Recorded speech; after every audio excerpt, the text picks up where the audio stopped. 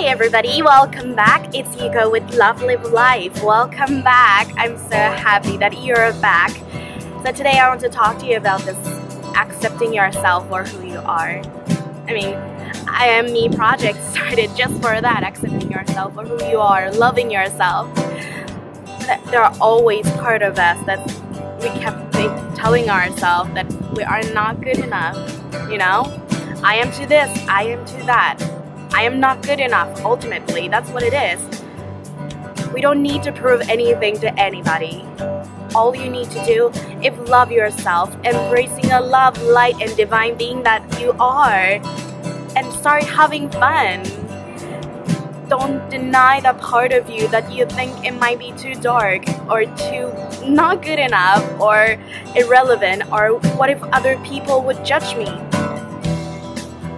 Don't be afraid. Don't be afraid. You are great. You're amazing. You're more than perfect. You're perfectly imperfect. That's the whole part of this journey. We get to explore all the things, and is that exciting?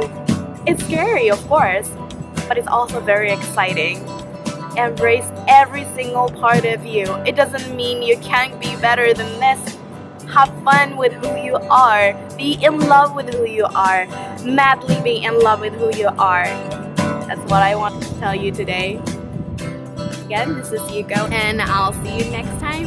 Bye.